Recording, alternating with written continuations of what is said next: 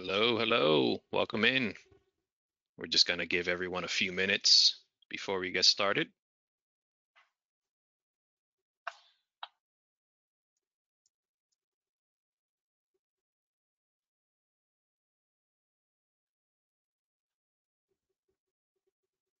Welcome, guys.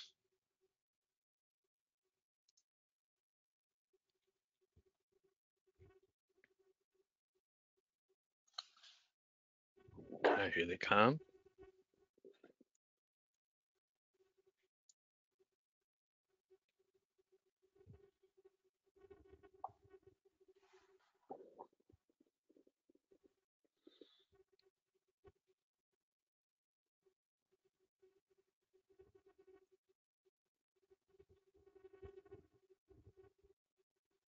Just another few moments before we get started here. Appreciate the patience. I'm seeing some familiar names. Hello.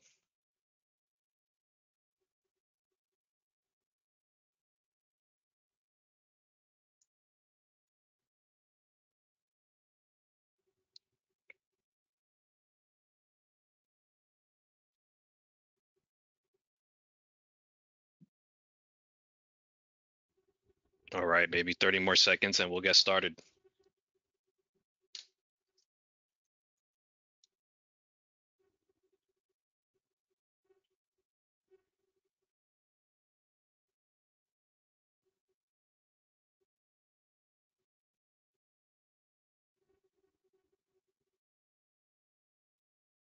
All right, we'll begin. We'll let people kind of funnel in as we kind of kick this off. First of all, welcome. Thanks for joining us. We're excited to show you what we've kind of put together here. I think there's going to be a lot of cool stuff that you'll walk away with, and appreciate your patience as we get started here. All right, so today we're going to be talking about Sitecore XM Cloud migrations powered by AI. As your host, you're going to have myself. I'm Kevin Suarez Melendez. I'm a lead architect and Sitecore MVP here at XCentium. And joining us, we have Sergey. Sergey, can you please introduce yourself? Hello everyone, my name is Sergey Tsenko. I'm a director and architect at XCentium, and I'm certified in a whole bunch of different things, including Azure Cloud and AI. Oh. Awesome. Thanks, Sergey. So today we're going to be talking about AI. And I know AI is likely not new to anyone here. It's kind of hard for it to be new, right? We see AI everywhere. We see that AI is going to change the world, it's going to make our lives better, and it's going to transform everything. And while a lot of that might be true, sometimes it's hard to understand how all of these promises and all of these possibilities actually impact me. How do they impact my project? How do they impact my day to day? So, what we're hoping to do today is to show you that first, it's not rocket science. You can do it and you can start using it right now in your real projects, and really show you how GenAI is transforming the process of migrating from Sitecore non-XM Cloud to XM Cloud. And of course, a lot of this is going to apply to other things just outside of a migration. So from just, hey, this isn't rocket science, you can start using it today, we also want you to walk away with two main things. First, we want to show you how this is going to help you reduce dev time and cost. And by that, what I mean is if a typical task or feature takes 100% of that full time, half of that time typically goes to scaffolding or creating the skeleton of that feature. And then the other half goes into applying business logic or tweaking it to really get it across the finish line. With AI, we're hoping to really reduce that first half of the scaffolding and that hello world scaffold of that feature to almost zero. It won't be zero, but close. And as a result, we're hoping to get these projects live quicker and to market.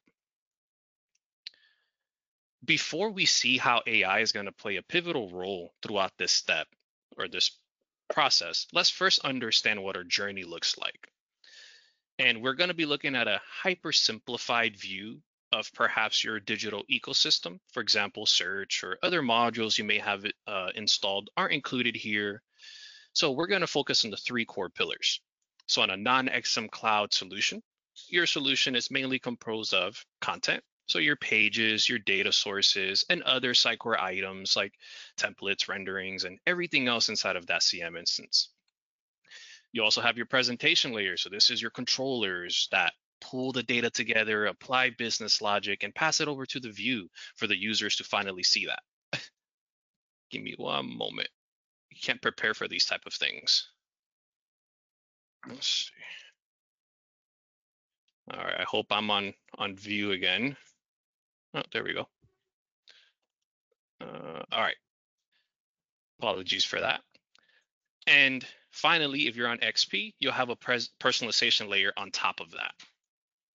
On the XM Cloud side of things, you're going to see something very similar. You're going to have those same three pillars, but instead, now each one of these pillars does one thing, and it does that one thing very well. So for example, on the content side, that'll be your CM instance in XM Cloud. And its role is to manage content and deliver it headlessly to power those omni-channel experiences. Your presentation now can be a single app or multiple apps. For example, it can be a mobile app, it could be a Next.js app, and it's decoupled from your content. And if you're coming from XP or you want to start leveraging personalization, you'll layer in a personalization engine on top of those two core pillars, perhaps Sitecore Personalize. Now, for the scope of this conversation, we're not going to be talking about that personalization migration, but it's definitely a topic we want to follow up on. So let's get started. Let's see where AI is going to help us. And we're going to start with content, which if you've done migrations, you know that that's maybe a little backwards. You usually start with your features. You'll bring in, you either migrate or recreate a feature on the platform, then the content. And Sergey is actually going to show us how to do exactly that. But for the purposes of the content piece, we're going to assume that that has been done already. And to further paint that picture of what's been done, we're going to say that, hey, our blog feature has been migrated or recreated in XM Cloud. So now business comes to us and says, hey, that's great. We have this feature in XM Cloud. Now we want to migrate all of our blog articles over to our new XM Cloud instance. And I'm sure we've all done content migration before. We know it's not a simple one-to-one mapping. And even the simple criteria of all blog articles is not always the case. For example, you might have certain criteria that the content needs to match before it gets exported and then imported into your new system. You may also run into the issue where your schema doesn't match between the two platforms. So you have to handle that. So a content migration typically breaks down into three main steps. You have your export, your transform, and your import. We're going to go through each one of these and see how AI is helping us accelerate these processes. So for exporting, we're going to go straight to AI. In this case, I'm using ChatGPT. Doesn't have to be that. And we're going to prompt it to basically do exactly what we need it to do. We're going to say, hey, write me a PowerShell script. Make sure that the PowerShell script is going to export items. Make sure that the items it exports match a criteria. In this case, those items need to be updated within the last 2 years. Finally, put them all together and give me some results. Now, we're going to see the code that this outputs, but we're not going to do a deep dive on the code. So if you're not a developer, you don't fully understand it, it's completely fine. But I want to point out a few cool things that this is doing. First, because of the way we wrote this prompt, it was able to give us two key variables. It gave us a root path, which is essentially where the content we want to export lives in. And it gave us a template property, which now allows us to specify what type of content or template the content we want to export. And another neat thing that it did is near the bottom, when I gave it the instruction of, hey, aggregate these results and show them in a treeless dialog, well, to me, that made sense when I wrote it, but it actually doesn't make sense in the context of Sitecore PowerShell extensions and outputting a report. But because the AI was able to understand my intent and the context, it was able to fix that for me and instead use the right command, show list view, to give me some results. And running this particular script gives me this output. Now, I want to emphasize that this script may not be complete. right? I may want to come into this script, I may want to add properties, or I want to remove properties, or tweak and enhance little things to, again, get it across the finish line. But what's pivotal here is that it got me from nothing to something very close to done in a matter of a few minutes. And now that I have my report of all of the items that I want, maybe I tweaked it a little bit to get it across the finish line, I'll go ahead and export it, perhaps in JSON format. Well, we have a problem.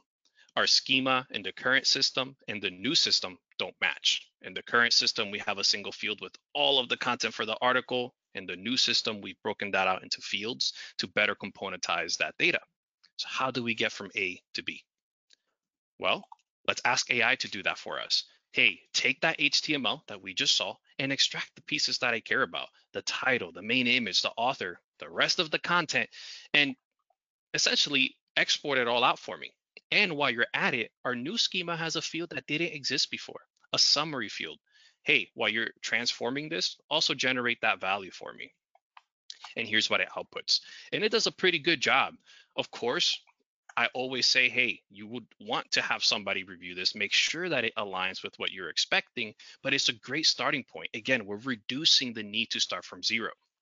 Now, the keen eye of you may have noticed, hey, I have hundreds, if not thousands of articles.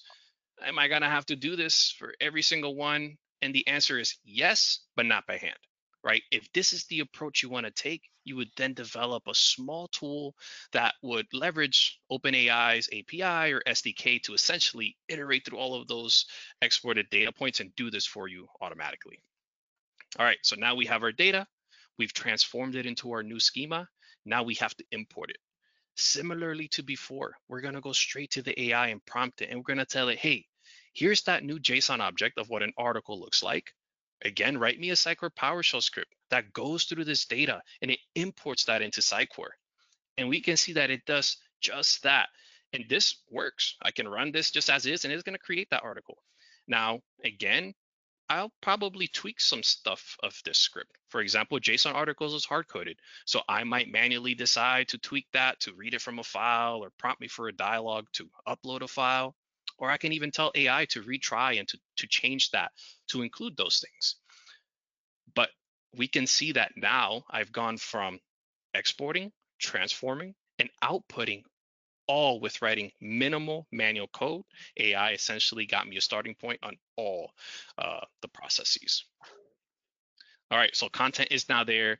Sergey is now going to walk us through how GenAI is making similar pivotal enhancements to code generation and migration. Thanks, Kevin. Hello, everyone.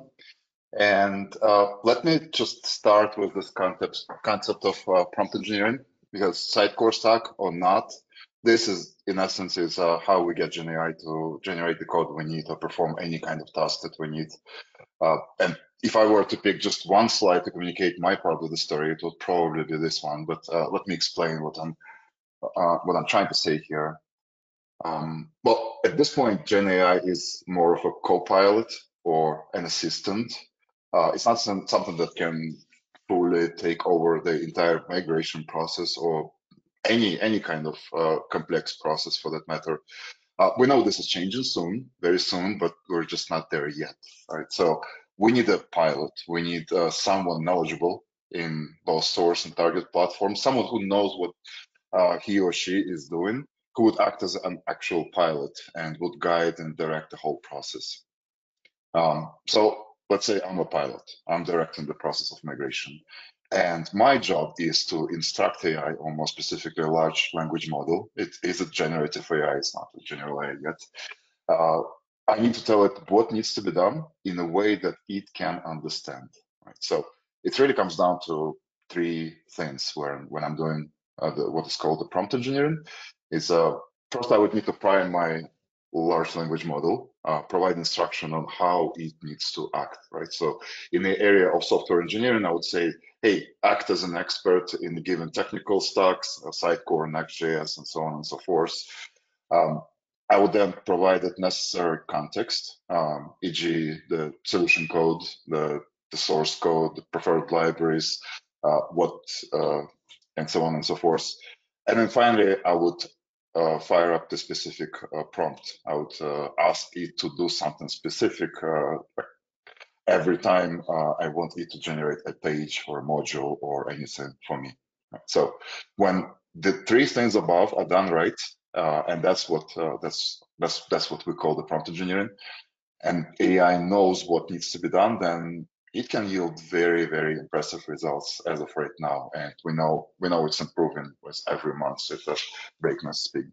Right. So let's move on to the next slide and see how this can be applied to in the context of Sitecore migration projects. So Kevin, if you can move on to the next slide. Right. So oh, no, previous slide, I'm sorry.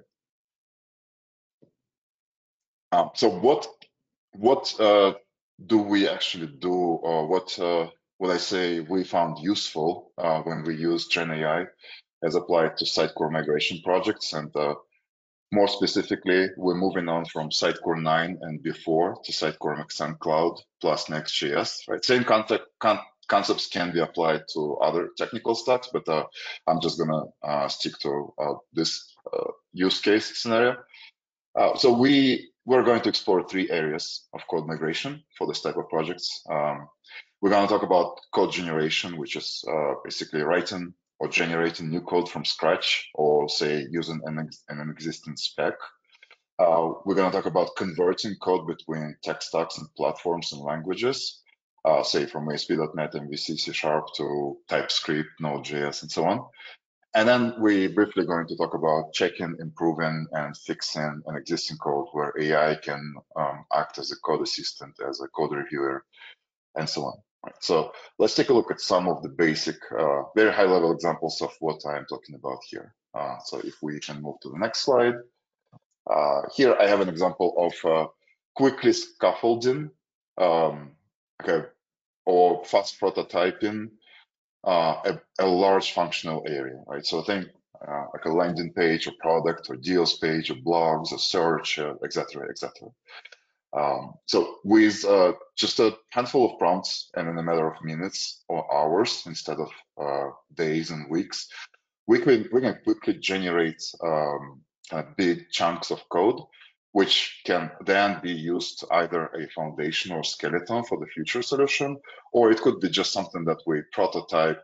Because even if we migrate an existing project to a new platform, more often than not, we are changing things, and business wants to update and rearrange things or maybe come up with some new ideas. So that's where GenAI makes kind of prototyping so much more feasible, because it can be done so much more quicker. Right? It's a lot less expensive than, say, hand coding this kind of things the old way.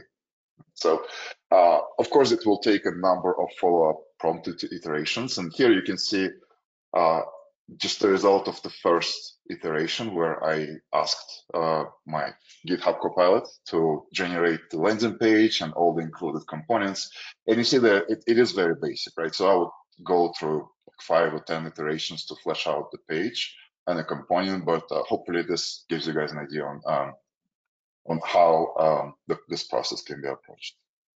So and the end result can really be a throwaway code used for experimenting and fast prototyping, like I said, but it can also become a skeleton for the future tasks. And some of them I'm going to explore in the following slides. So let's move on to the next one.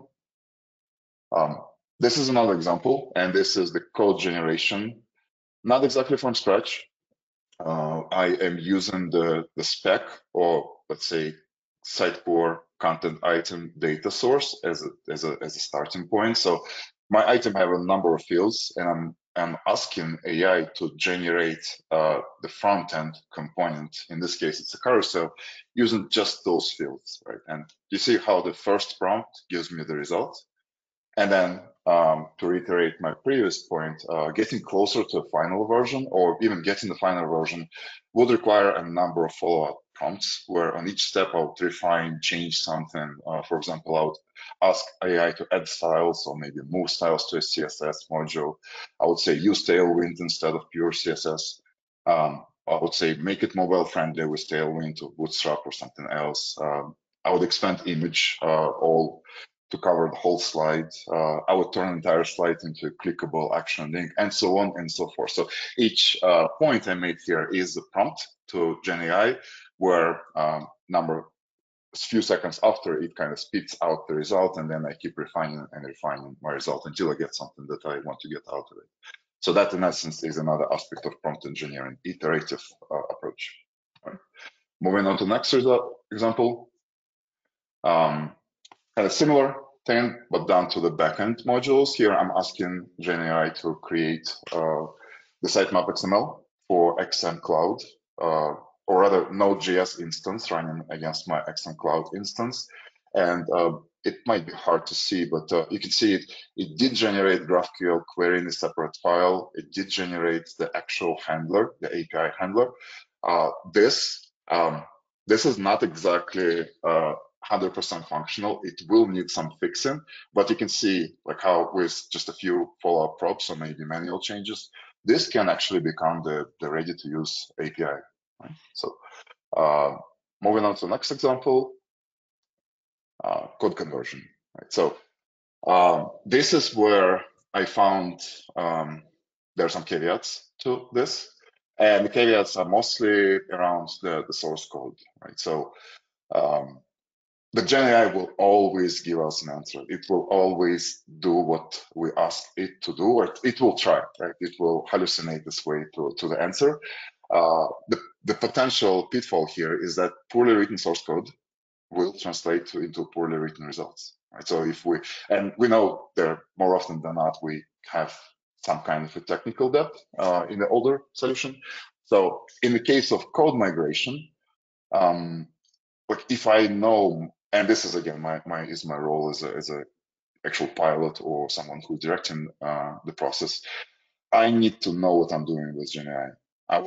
It will do whatever I ask it to do, but if I know my source code is poorly written, then instead of just asking my AI to translate it word to word, I would ask it to just extract the essence of the existing code, be it a front-end module or the backend, and write it in a better way, following the best practices in a way that fits the target platform in the best way. Right? So that would be a more complex and longer prompt, but yeah, that would need to be done.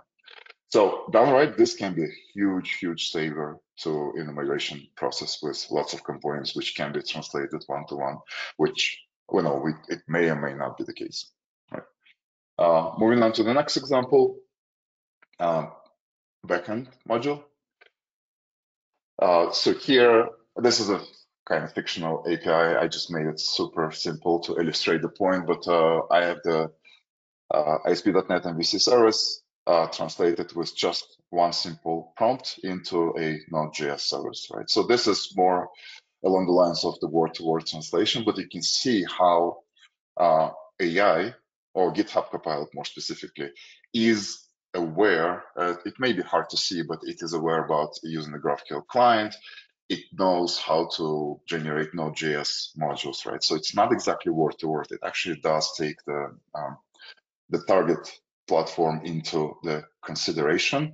And that is kind of going back to my point of providing the context, right? In this case, when I'm running this in GitHub Copilot already knows what is the target technology stack, that we use Node.js, that we use TypeScript.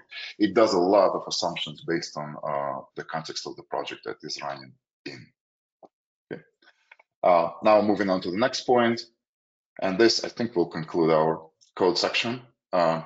But the code reviews, refactorings, bug fixes, this I found to be tremendously useful and helpful because I have some years of experience in software engineering. I think I can write a good code when I need to, but I found GenAI is always finding, almost always finding potential issues or performance challenges or some things that I just didn't think about, right? So again, there's a lot I needed to fit on the screen, but in this case, my prompt is very detailed. It is an instruction that I would kind of have as a bullet list for myself, right? So these are the things to look for in an existing code, and boom, it spits out not only the code suggestion, but you can see at the very bottom of it, it generates out the actual fixed code file. So very useful technique. Now, this concludes our coding section. So I'm just going to breeze through a couple of remaining slides because we want to answer some questions. Um, if we can move to the next slide. I'm not going to speak to this one. Here, I just wanted to say that there are lots of tools. Well, on the previous slide, where it comes to AI, this area is booming. And I personally am using GitHub Copilot and ChatGPT the most, but there are very, very many tools that help with all kinds of aspects of the code engineering, as well as other things. And then moving on to the next slide, I have some takeaways and best practices. So I think rather than kind of reading what's already on the screen, I can kind of let the answers, questions and answers come in. Thanks, Sergey. So yeah, if you have a question or you just want to, learn a little bit more, feel free to drop it in and I'll read them out and then we'll kind of just start going through those.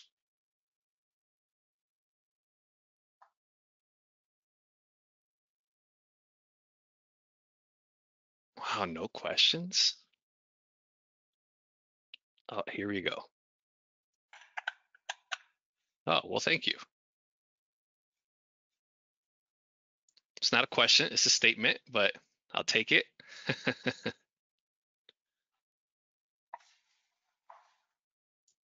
And if you're trying to ask your question through your mic, I don't think that's going to work, unfortunately. Yeah, maybe one point I would like to make is we kind of crafted this presentation based on our experience of using GenAI in the actual projects.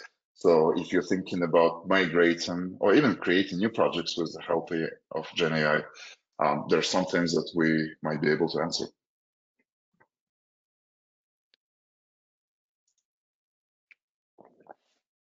Okay, so we have a good question here.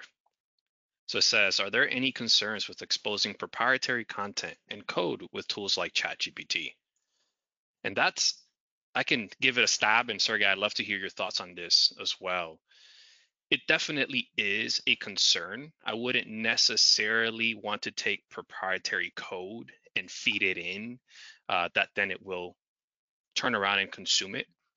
I know some models do have options like ChatGPT. You can tell it, hey, don't use my prompts for your training. Don't retain that data. Of course, there's a little bit of trust that goes with that setting, right? You're trusting that they're adhering to that, but that's a valid concern. And I would say, if you're going to leverage AI, one, understand what type of privacy settings they have to see if they do have options that respect that. And if not, a lot of times you can abstract away your prompts from a proprietary piece of code. Like, for example, a lot of what we showed, some of the conversion might be considered proprietary because that's full-fledged code. But as far as generating brand new scripts or content, a lot of times you don't have to even give it anything other than just, here's what I need from you. But Sergey, do you have anything to add Yeah. to that? Yeah, well, yes, absolutely, there are concerns because let's say Microsoft was running GitHub Copilot. They absolutely collect all the data points and information and input and output. They use it to train their model. Uh, like Microsoft owns GitHub, right? So they are using all this information. The way around it would be Microsoft provides it, for example, GitHub Copilot Pro Corporate, where you can restrict the access that Microsoft have and how much data it can actually retain. Right? And similar to like with ChatGPT models, you can restrict. There are ways to restrict what it will retain for its purposes. And then the third way would be to basically host and run your own ChatGPT or Codex or other large language models in your Azure instance, in which case you're going to own all the data. And Azure AI provides you this capability. That's a super short answer. It's a big, broad question, though. It's a lot in the short answer. So here's one that I think, Sergey, you'd be great to tackle. And this UI is horrendous. I can barely see who asked it, so I apologize for not calling that out. But the question was, if we don't use GitHub, but rather Azure DevOps, what would be the best Gen AI tool?